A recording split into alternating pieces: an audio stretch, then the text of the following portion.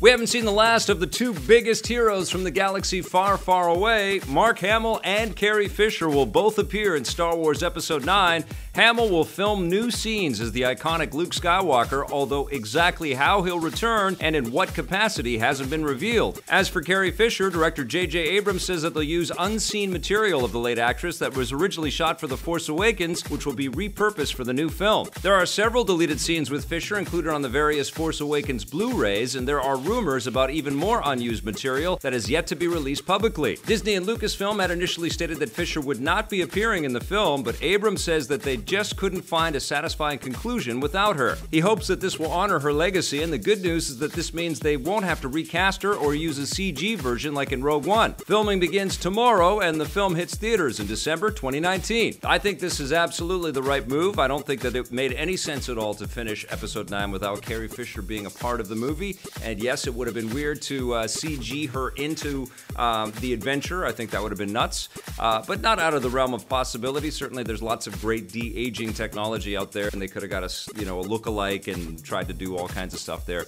But I think, and maybe they're going to do that as well, but I think this is great news. I'm really curious to see how they're going to use Mark Hamill. Maybe they'll do a flashback sequence where we get a little bit more explanation about the Knights of Ren and what happened with Kylo Ren and Luke Skywalker. I anticipate that, yes, we'll probably see Mark Hamill as a Force ghost, or maybe JJ's got some other kind of retcon kind of idea in there, and maybe Luke Skywalker, zapped himself somewhere or went back in time. Who knows? But I'm curious.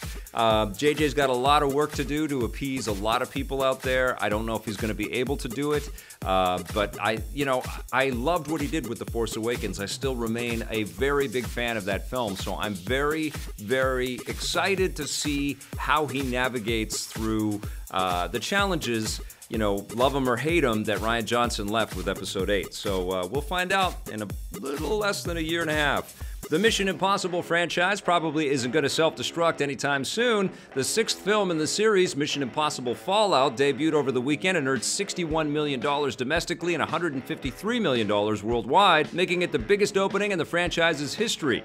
This is an impressive feat for a series that has been around for so long, and it's also good news for star Tom Cruise following a string of recent box office duds like The Mummy and Jack Reacher 2. This means you can expect to see more Mission Impossible movies in the coming years. Now, Tom Cruise has already got Top Gun 2 on the way. He's got a sequel to Live, Die, Repeat. What the hell's the other name of the movie? Edge of Tomorrow 2, and he's got some other stuff cooking, but I can't imagine that he's going to step away from Mission Impossible. He'll be, if this comes out in 2021, as the recent sort of release schedules have been, Mission Impossible 7 will see Tom Cruise at 59 years of age, and I don't know if he's going to want to throw his body around as much as he's been doing, but God, he's impressive in Mission Impossible 6, man.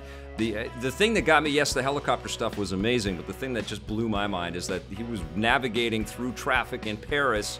Clearly, it was, stunt people in cars, and they orchestrated all that. But he was whipping around without a helmet, and it was just like, holy crap, they let him do it, but they did. The guy is impressive. The movie was a ton of fun. I think Christopher McQuarrie and Tom Cruise are a great team together. I want more. I'm down for more. I'm really a big fan of that series. All right, it looks like Valve is making good on their promise to start developing games again. Portal 2, Team Fortress 2, and Left 4 Dead writer Jay Pinkerton has rejoined Valve after leaving the company. Pinkerton was one of several prominent Valve writers to leave last year, with other names like Eric Walpaugh and Chet Falasek also departing around the same time, which followed years of Valve not making games that required a lot of writing. The fact that Pinkerton has returned indicates that Valve wants to once again start making bigger games with a strong narrative, which founder Gabe Newell promised they were going to do earlier this year. They haven't said what they might be working on, but fingers crossed for Portal 3 or Half-Life 3. Come on, Gabe! How long do we have to wait for more Half-Life? See, the Flash is pissed off too. How long do we have to wait? Come on, seriously, give us that announcement every E3. Blake predicts that Half-Life 3 is coming. This guy's not standing. He's gonna rest for the rest of this rundown. Come on, buddy. We need some more Half-Life 3. We need the old Valve back. You can do it. We're all gonna be there for you. We will wait. Okay. There's some bad news and at least one bad movie coming to Netflix. The streaming giant has officially confirmed that the third season of their hit series Stranger Things has been delayed until next year. It was originally hoped that the new season would arrive this fall, but Netflix programming executive Cindy Holland says that they need more time, but promises that it will be worth the wait. A short teaser video for the new season showing off a new mall location was released earlier this month. As for movies, Netflix has bought the rights to the new live-action Jungle Book film Mowgli from Warner Brothers Pictures. The film, which marks the directorial debut of actor Andy Serkis, was slated to hit theaters this fall, but will now skip the big screen and will be available exclusively on the streaming platform. This means that Warner Brothers probably thinks Mowgli won't be a financial success, and it wouldn't be the first time a studio has passed a dud off on Netflix. Earlier this year, Paramount released the Cloverfield Paradox on the service, which was critically panned. Yeah, not a good sign for Mowgli. I love Andy Serkis. I think the guy's a tremendous talent. I'm excited to see what he has conceived here. But yes, it doesn't bode well that it's coming to Netflix, and it sucks that we already start to think along those terms. If a movie is kind of going in one direction and then suddenly the studio says, nah, it's better if it's the new direct-to-video is what it is. But we'll see. Maybe we'll be surprised and Mowgli will be a lot of fun. All right, that does it for our rundown today. You guys rock. Now it's time for This Day in Everything Cool.